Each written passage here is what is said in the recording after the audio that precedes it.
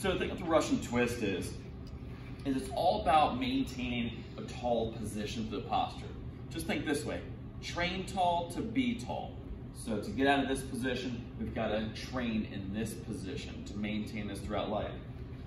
So if you have the ability to add a little bit of weight to your Russian twist, use something like a weight plate, dumbbell, or a medicine ball. But the standard remains the same. We're up tall here. We get tall, we lean back until we really feel that engagement of the core. From here, it's all about keeping our eye on the object and allowing our upper body to train in rotation.